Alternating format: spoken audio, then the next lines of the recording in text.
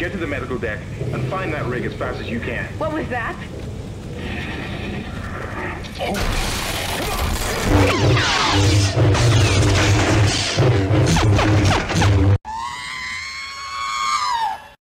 Hello friends, and welcome back to the channel. Back at it with another settings crash workaround, but this time for the classic space horror Dead Space. Timestamps in the description as always to jump to what you're looking for. With the remake on the way, it's the perfect time to revisit this masterpiece.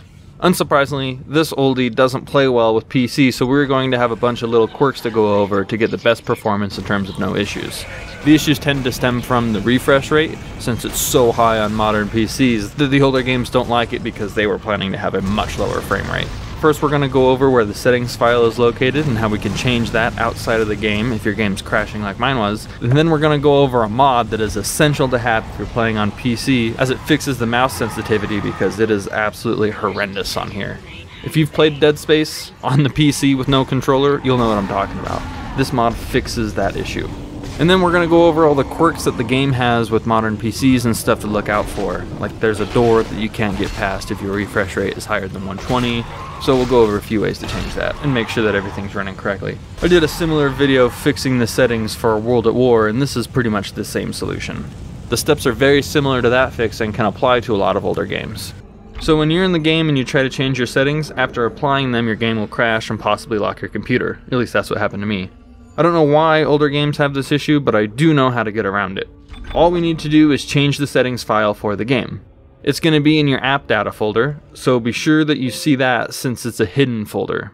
If you're having trouble finding the app data folder, see how it's not as clear as these ones? That's because it's technically a hidden folder, and if you can't see, you might need to enable being able to see your hidden folders. So to do that, just go down to your search bar and type in File Explorer Options. That's what we're going to be looking for. That's going to pull up this little box. Just head over to View, and then right here, this is the box. Show hidden file folders and drives. If you can't find that app data folder, just make sure you enable this, and then you'll be able to see it.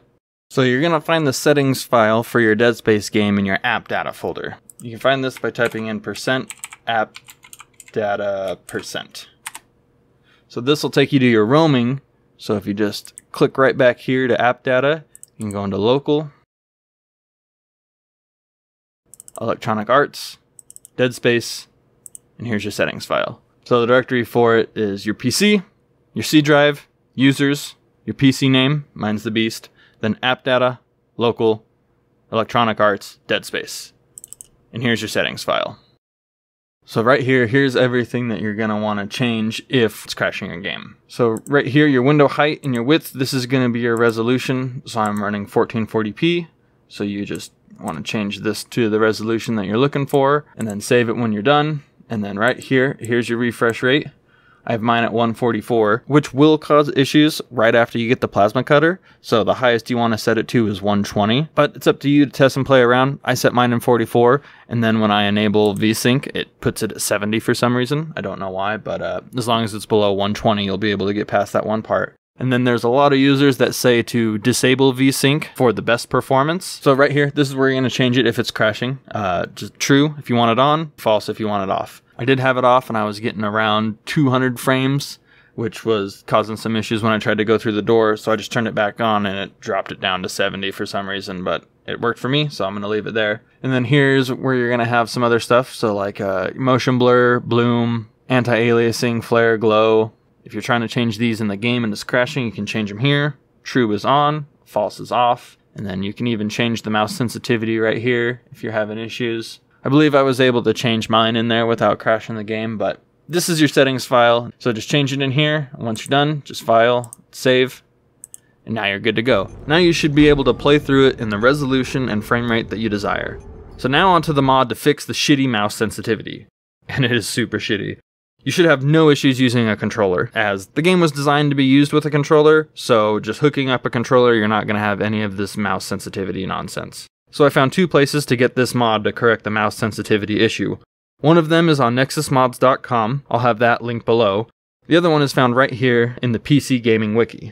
I downloaded them both and opened them up, and they're both the exact same mod.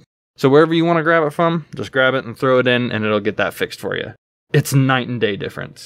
So just go over to nexusmods.com, I'll have the link to this mod down below, And what you're going to want to do is download it. Once you have it, you're going to want to extract it since it is a zip file. You can do that by right-clicking and doing extract all, or if that's not working, you can use a program like 7-zip.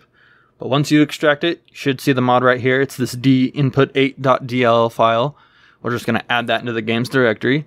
There's a readme file that comes with it if you're still having issues. So what you're going to want to do is add it to your games directory, and this is just wherever you installed the game to. So mine's on my G drive, my gaming drive, and then under Steam Library, Steam Apps, Common, and then deadspace. And then right here, this is your games directory. So just grab that file, the dinput one, and then copy it or drag and drop it, whatever works for you. But that's it. It's that simple. Now your mouse sensitivity is going to be so much better. It's ridiculous how terrible it was before. And this simple mod fixes it. It makes playing with mouse and keyboard a dream to do now. It was just absolutely horrendous before, and now it's playable and it's perfect, and I love it. This mod is great. Thank you to the creator for making this. Some people don't want to play with the controller. It was just fucking atrocious. So now we're going to check out all these weird quirks that the game has when you're playing on PC. I was searching the Steam discussions for Dead Space, which, by the way, is one of the best features of Steam, where I found a link to the PCGamingWiki. So thanks to Geeko for sharing this. Dead Space's mouse sensitivity is tied to your frame rate. It's really stupid. The game was mainly designed for consoles locked to 30 FPS, and they exploited that. So on PC, the higher the frame rate, the lower your mouse sensitivity, and vice versa. And it has to render different things, so your mouse sensitivity can do the same thing. So essentially, that's the issue that's causing this, is modern computers have higher refresh rates, and that's what causes the issue. So here's the PCGamingWiki on Dead Space. This has a ton of great information and little quirks about the game that can cause issues, so give this a look through if your game's not running right, or if you're stuck and this might have the answer that you're looking for. Of course, I'll have this linked in the description, so feel free to check that out. I don't know if you've used the PCGamingWiki before, but there's a ton of great information in here. How to fix your field of view, how to fix anti-aliasing, your ambient occlusion, info on all the inputs that work. Here's how you would remap your key bindings, edit your key bindings manually, audio stuff. So in here we're going to see some issues that the game is known to have and how we can possibly get around those. Here's the Dead Space mouse fix mod. So for some reason you can't get it off nexusmods.com, you can just come over here and download it through this link. I downloaded through it. You don't need an account or anything. Good to go. So this is what I was talking about earlier. If you have too high of a frame rate, if it's above 120, you're going to get stuck at the door after you get the plasma cutter. Here's a clip of me. I opened the door. Some weird shit happened. Supposed to be one of those monster things here. He wasn't there. I was stuck getting through the door. So what I did was I went back and I actually enabled VSync, which locked my frame rate down to 70 for some reason. But since it was below 120, I could progress through the door. There's some other ways you could lower your frame rate down to 120. We could do it in the settings by capping it at 120, or you could go over to your NVIDIA control panel, and then right here, you could just lock that at 120. That's another way you could get around it and do it. If you click this link right here, your frame rate capping, there's going to be a bunch of different solutions to lock it down to 120 if that's the issue you're having. As far as I know, once you get through that door, you can shoot your frame rate back up. I haven't gotten through the whole game on PC, so we'll see if there's more. But you can see right here, enabling in-game VSync option will also solve this problem. That's how I got through the door. Here's another issue. In Chapter 5, the Lethal Devotion, Dr. Chalice doesn't show up, so make sure you have a save before this part and just enable the VSync on your game. That seems to be a solid workaround to get through that part. So, as usual, I say this in most other games, save often and in many slots. That way, if you get to a part that's causing you issues, you can load back a little and use one of these fixes. Right here, there's a deadly lockup during the landing in zero gravity. This can be fixed by capping the frame rate to 60 or 30 FPS. So if you're having issues in that spot, you could cap your frame rate at 60 FPS, get past that part, and then change it back. Here's some fixes if you have a large dead zone. If your game crashes during launch, maybe this one's a good fix for you. Just change your window full screen and window VSync options to false. You could try unplugging and disabling the controllers. You could run the game on a single core. I haven't had to come into that, but maybe if your game's crashing, it's going to be a good fix for you. This is just all great information to know. Information is for if you're having an audio stutter, if you're getting the spinning camera issue.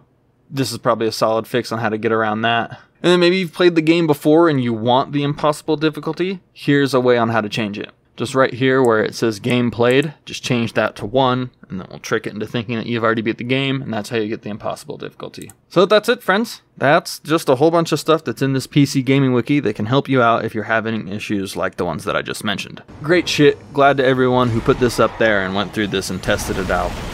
I have this link below if you need to check it out. PCWiki is amazing. And there you have it, friends. Some really solid info on how to get your Dead Space game running right. Big shout out to the Steam discussions page and the users on it, and a huge thanks to the collective information from the PCGamingWiki. There's a lot of these issues that I wouldn't have been aware about, and knowing about them will save you from a huge headache. This information can help out a ton of users. So I hope you all enjoyed the video. Throw a like up on it if it helped you out. Get subscribed if you want to see more videos like this one.